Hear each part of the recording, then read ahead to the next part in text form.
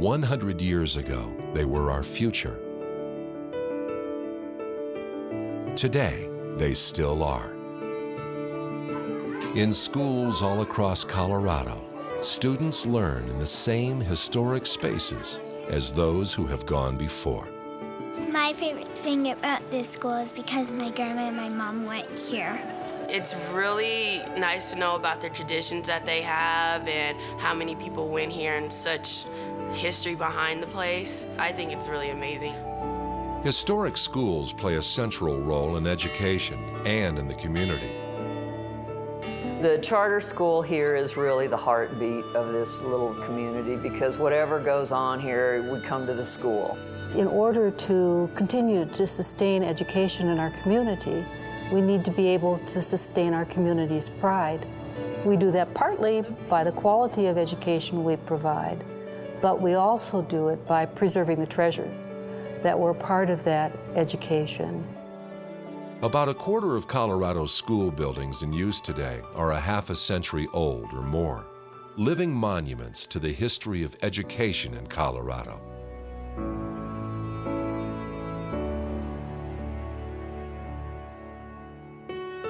In the latter half of the 19th century, schools were a signal of stability. It would be the first reason a community would get together and you'd go around and knock on your neighbors' doors and say, hey, let's try to raise the money to build a school. And sometimes, of course, the neighbors pitched in together and built the school themselves.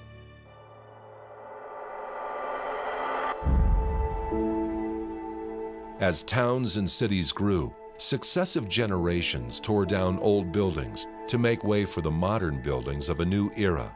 Schools were especially prone to demolition, a result of changing educational methods, city planning, and population growth.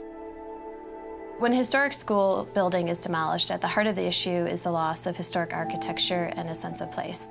When that school is demolished to send people to a larger regional school, you lose a tremendous sense of community, a place of identity. In the 1970s, organized efforts to save our state's historic structures took shape. Yet many historic school buildings are still being demolished.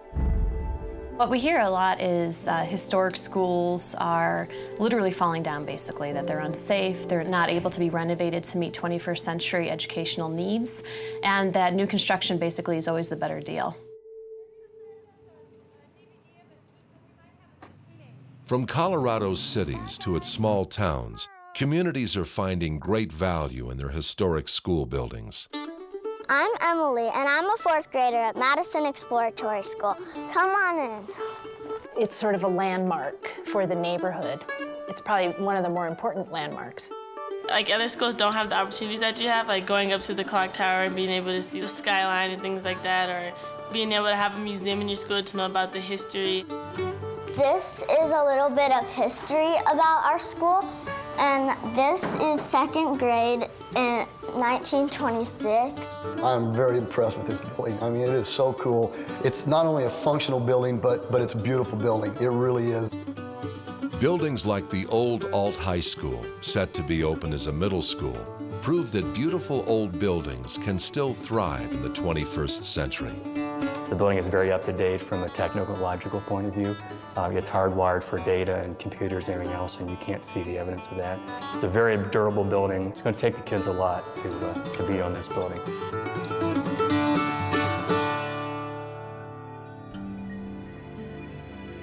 If you have the appropriate people working with you who have that expertise, then in most cases, the cost of the rehabilitation and renovation of a building is going to be less than new construction of a building.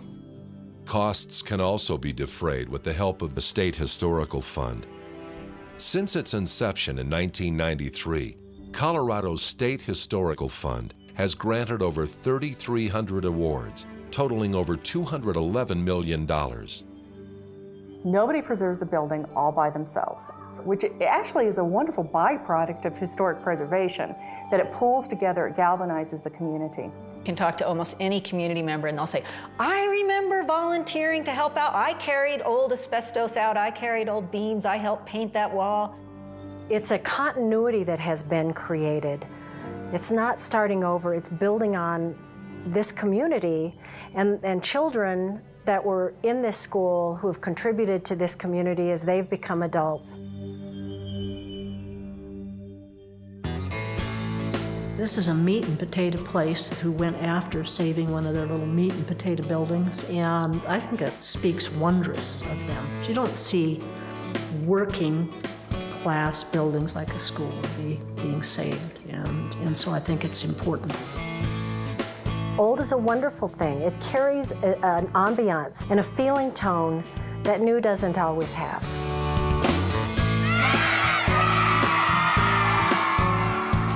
I think we did the right thing.